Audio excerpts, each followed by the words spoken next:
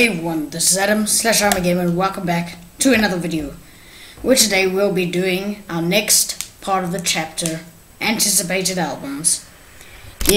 So there's a lot of new albums. I think June was one of the best months we've had with music this year, but there's still a couple more coming out in June that I will be reviewing.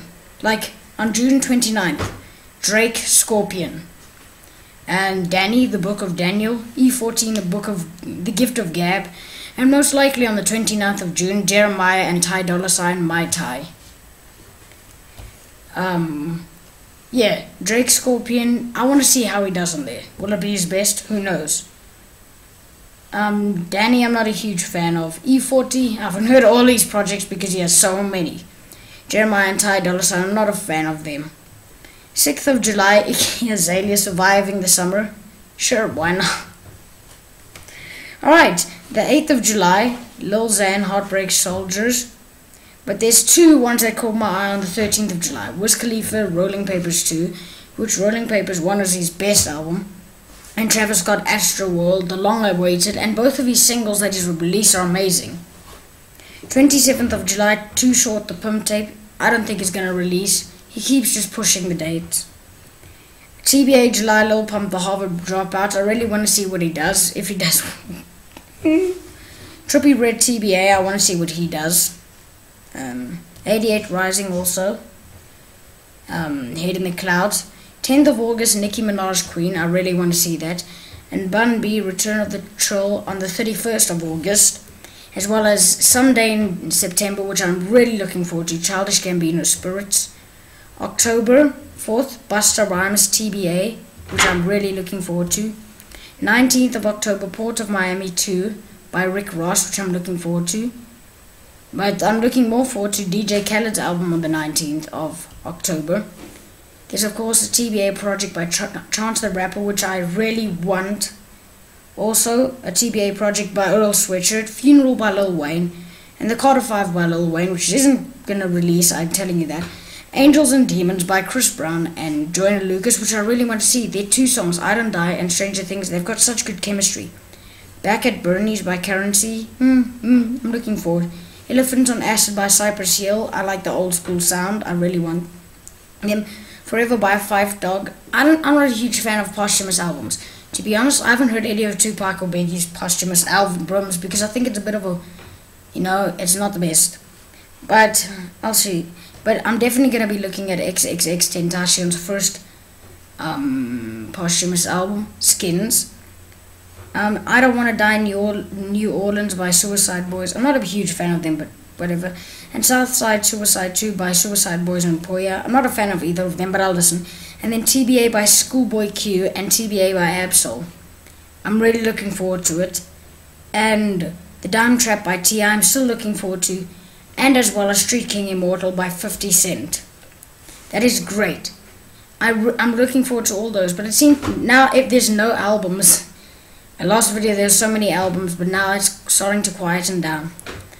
Now the highest charting songs, that's going to be an extra part of this video.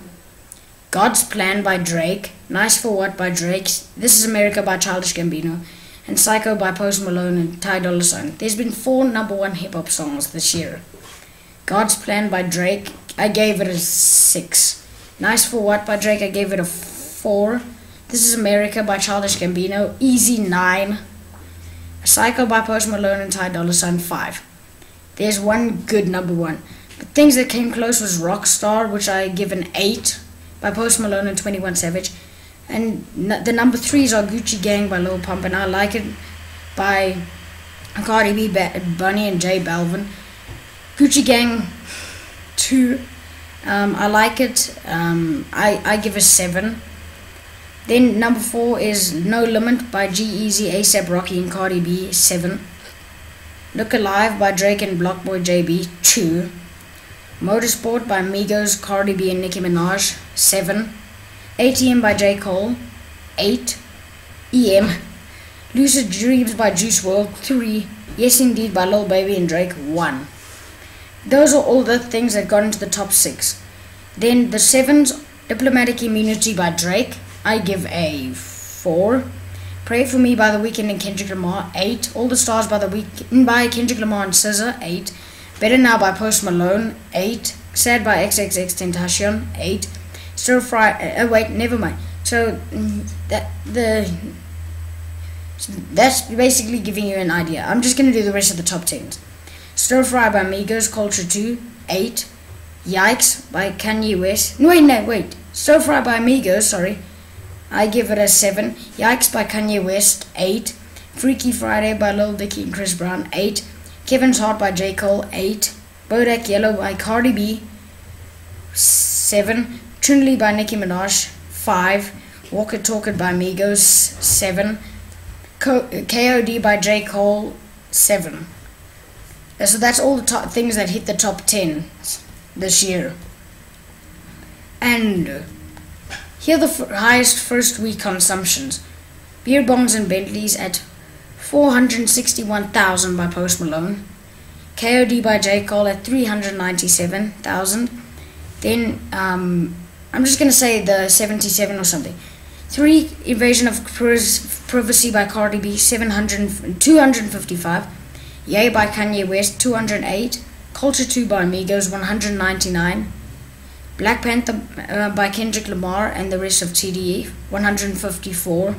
Kitsy Ghost by Kitsy Ghost, which is Kid Cudi and Kanye West, 142. Question Mark XXXTentacion, 131. Bobby Tarantino by Logic, 119. Daytona by Pusha T, 177.